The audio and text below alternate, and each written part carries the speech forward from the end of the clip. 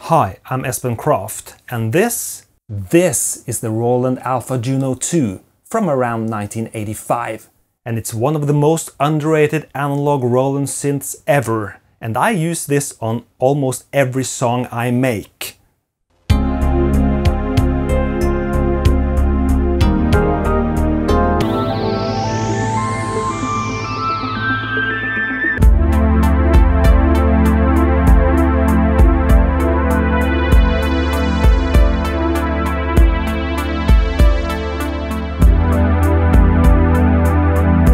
Long overdue, today is the day I take you on a tour of one of my favorite synths ever, for my sound.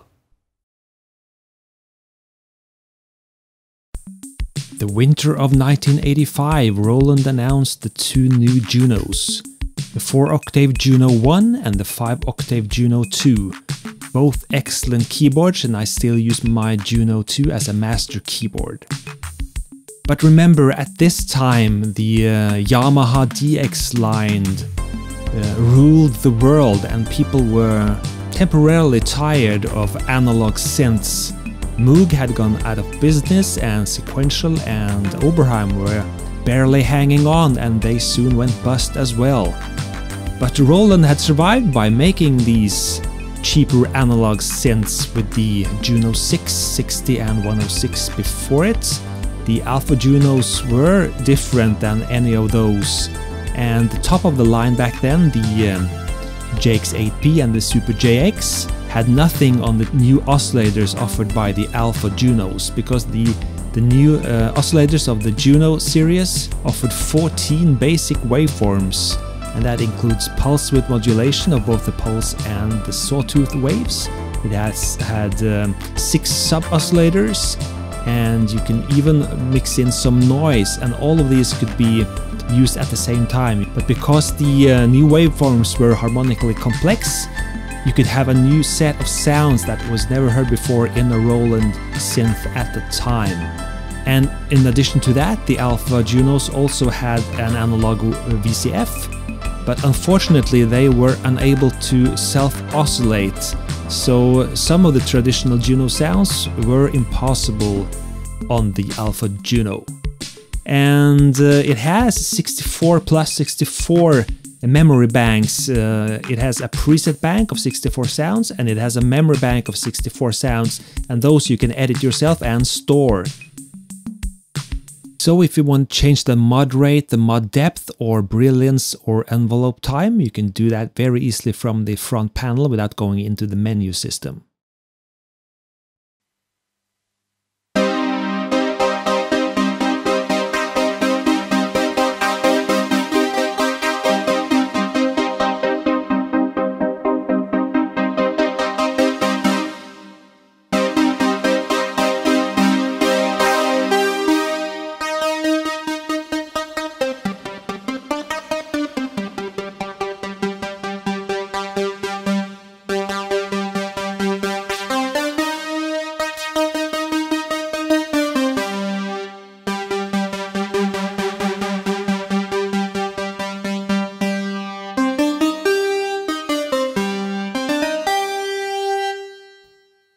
You have chord memory.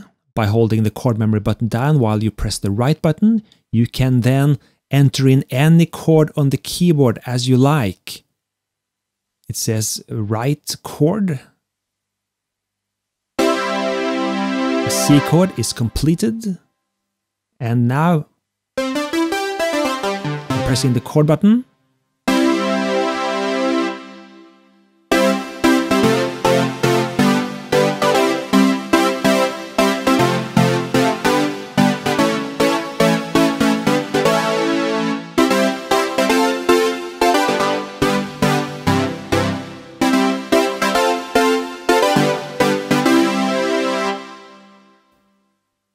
You have octave transpose and polyphonic portamento.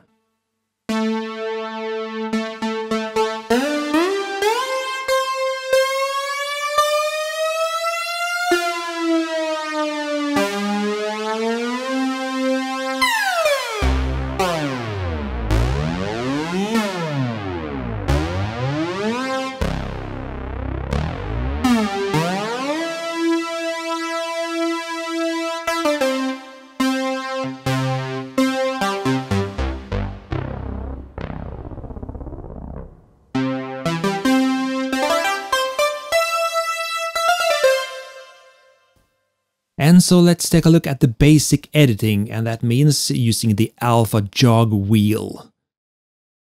I find this very easy, very fast, and I love the Alpha Juno jog wheel.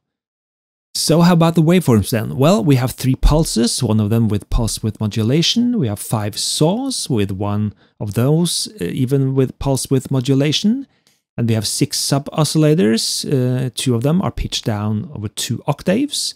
And like the Brethren 660 and 106 before it, it's possible to mix the pulse, the saw, the sub, and the noise at the same time to create your lush sounds. And it's written on the synth itself. You can see the waveforms. You have the pulses, the saws, and the sub. And you can also see the new envelope contour written at the right there. And to go into the menu system, you press the parameter select button at the left there, and then you can use the Alpha jog wheel to just run through all the different parameters on the synth. So let's have a look and listen to the waveforms then.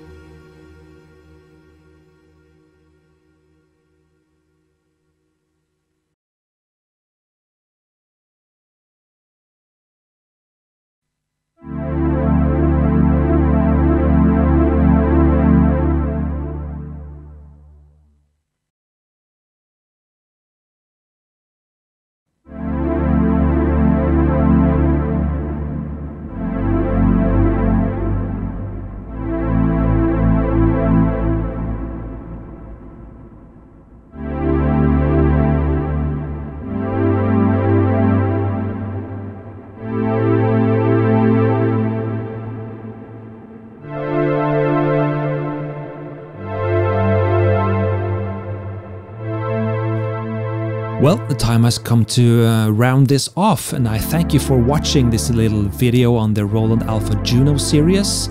I think it's a very underrated synth and it's capable of creating the most wonderful sounds, so I highly recommend you check one out. If you have questions or comments, please leave them in the comments section. And if you want to see more videos like this, don't forget to subscribe to my channel, and I'll see you next time. Bye.